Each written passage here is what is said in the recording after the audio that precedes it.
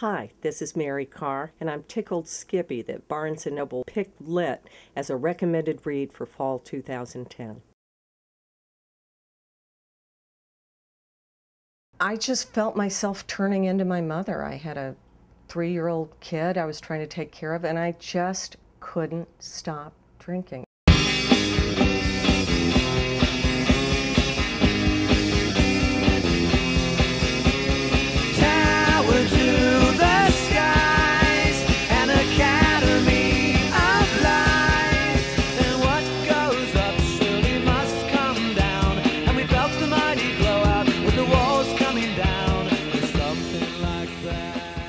All I was afraid of my whole life was that I would become my mother. I became the bad mom in the after-school special, partly because I was drinking a lot of Jack Daniels. I'd always been able to stop before, I was more of a binge drinker most of my life. And once I became a daily drinker, it just got dark. That was the moment when someone said, why don't you get on your knees every day for 30 days and try praying and see if your life gets better. And I had no belief, not a metaphysical bone in my body. And I had to just kind of act like I believed. You kind of go through the motions and you begin eventually to feel something. I'm a Christian because I need it. I need the help.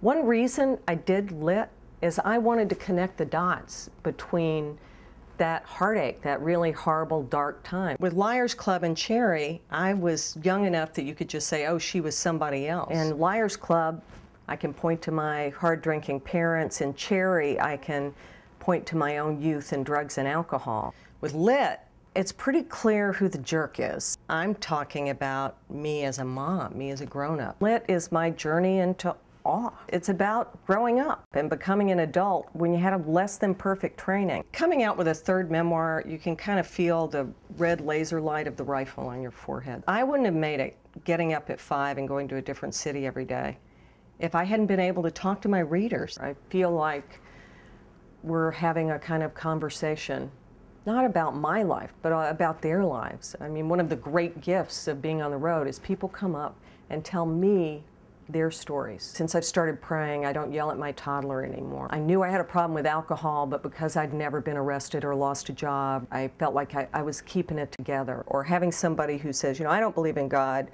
but I understand now how people believe in God, feeling like I'm making some bridge between non-believers and believers, so they're not just squared off in this, you're an idiot, you're a godless bastard. To have people come up and say something you wrote, something you lived that was so hard for you and so hard for you to write, makes them feel something deep about what they lived.